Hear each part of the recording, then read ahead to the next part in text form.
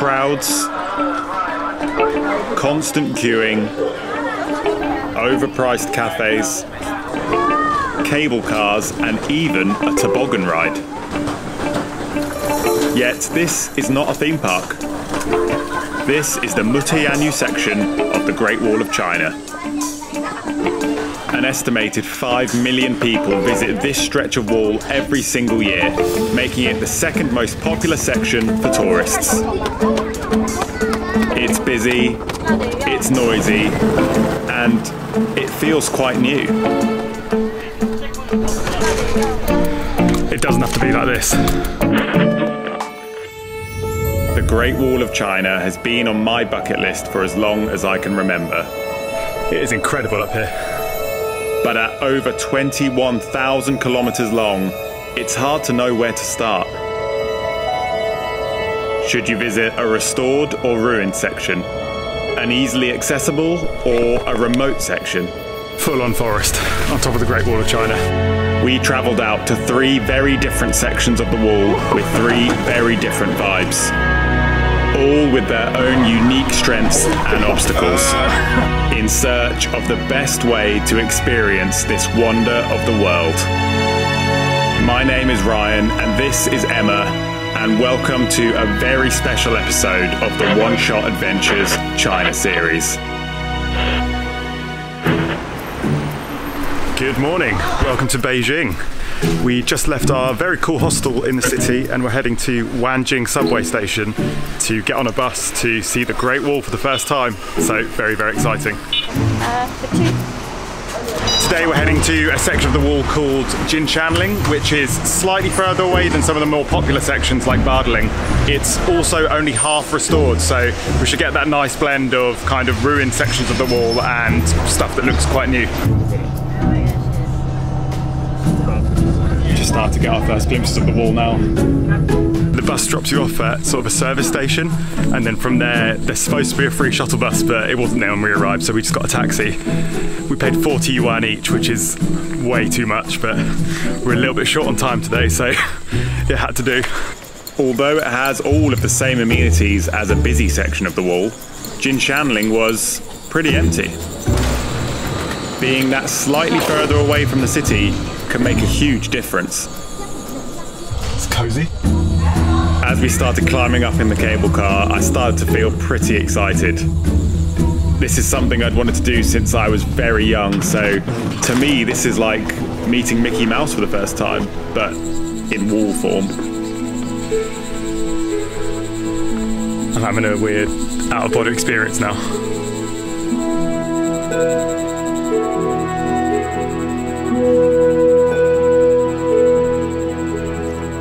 We're at the Great Wall.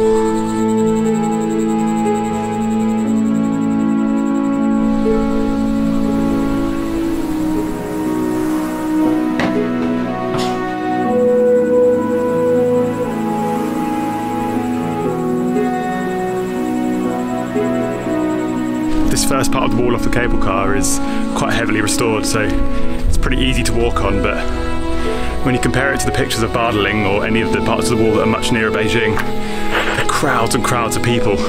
You can barely get anywhere, and then you come here and there's only a handful.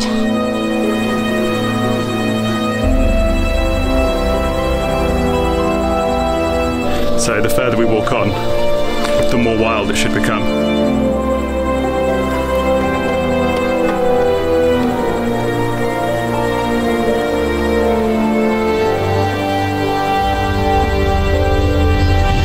Jinshanling is also great for some longer hiking. You can trek along the wall to another section called Scimitai, and it takes between 4 and 5 hours. Just goes on and on and on and on. After our compulsory photo shoot with Chinese tourists, we left Jinshanling feeling pretty chuffed. We found the shuttle bus this time. But we couldn't help but crave something even more authentic, a little more raw, a little more wild. Good morning, it's another day in Beijing, and today we're heading out to a very special part of the wall. So we're just heading to the train station now. I've always had a bit of an Indiana Jones obsession. I love ruins and I love hidden gems. So we booked a night with the Chen family, who run a homestay from their farm 2 hours outside of Beijing. And most importantly, they have access to completely unrestored sections of the Great Wall. Now, I know what you're thinking. This does not look like the start of a journey to a hidden gem. And check out what happens when the train arrives and there's no reserved seating.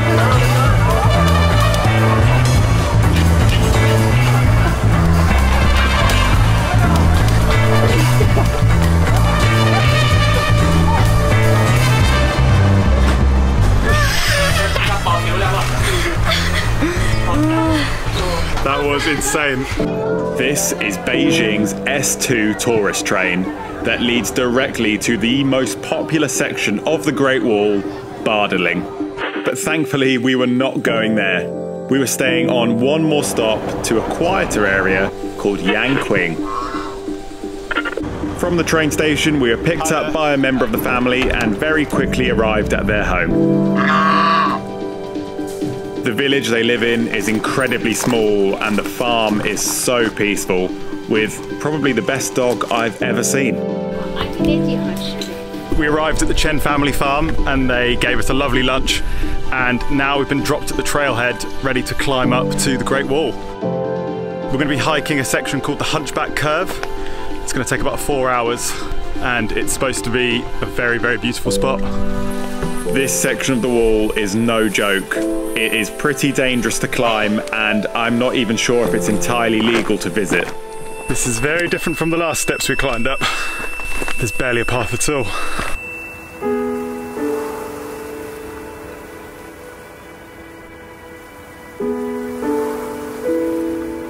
Right. Up we go.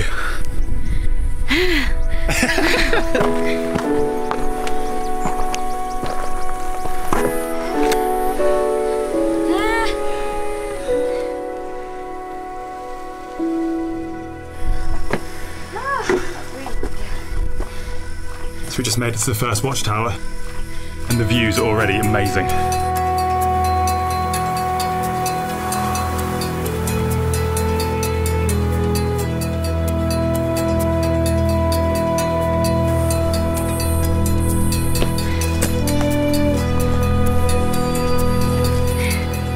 There's just sections of dense forest.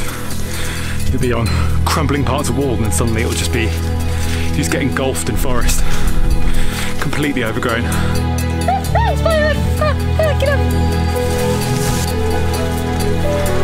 don't think many people come here at all. We were looking for wild. This is pretty wild.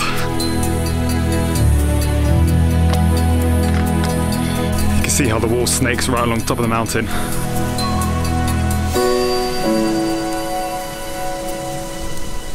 Okay. Why are we going down to go up? It's my favourite kind of way. Jesus. I've mentioned this already on this trip, by the way, that neither of us are experienced hikers at all. So, why we chose to do one of the most demanding hikes, I don't really know. Emma's fallen over twice already. Are you okay? More wound. I'm hoping these little things are markers to tell we're going the right way, not remains of the last people that came here. Now this, just when we thought it was going to get easier, this is the steepest part yet.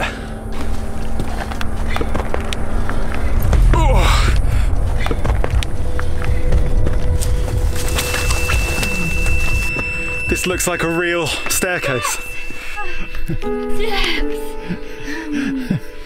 Never thought I'd be so happy to see steps. From this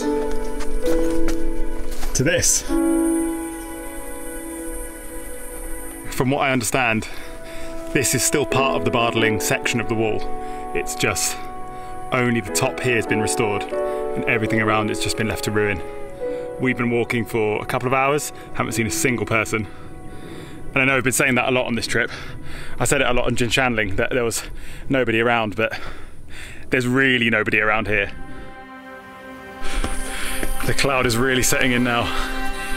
Can't even see what's in front of us.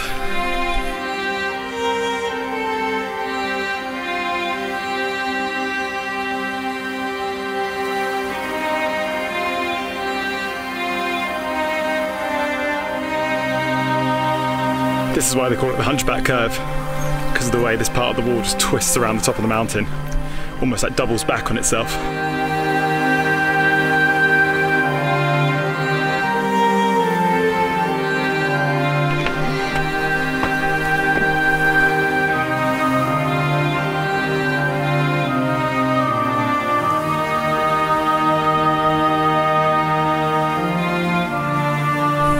There's no more words to describe this place, it's just incredible.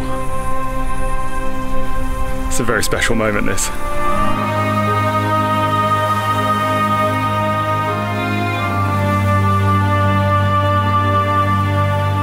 Could be like Michael Jackson here. Wait. Right, ready? Yeah.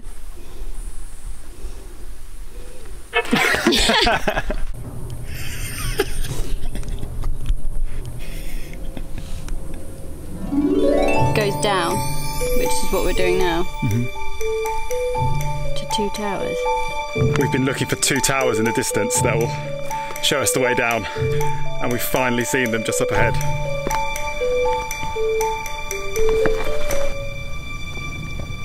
The 2 towers! Filming so you can get my death on camera.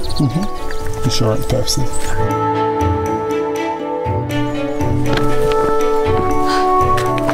Hikers! Yeah!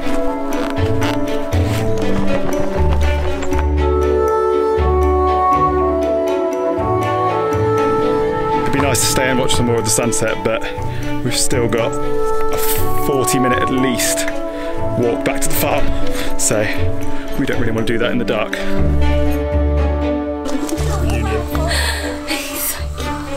Which takes us back to where this film started.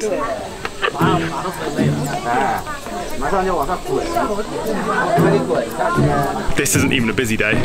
From what I've read, it can get a lot busier than this, but it's a very, very different vibe from the last 2 places we've seen. The restoration is really impressive. The wall looks amazing here. It's got that kind of Disneyland feel where everything's so set up for tourists that it loses so much of the character that made the other 2 parts of the wall so nice.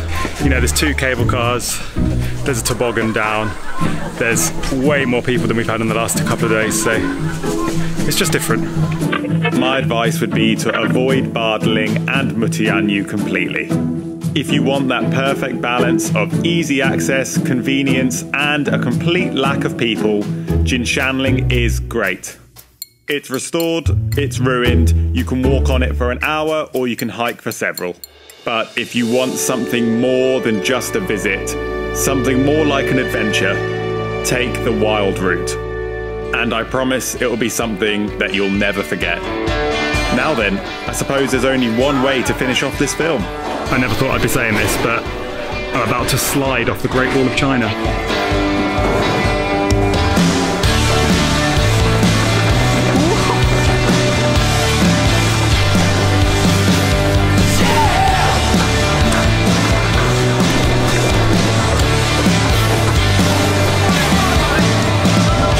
That was pretty fun. Why is that at the Great Wall?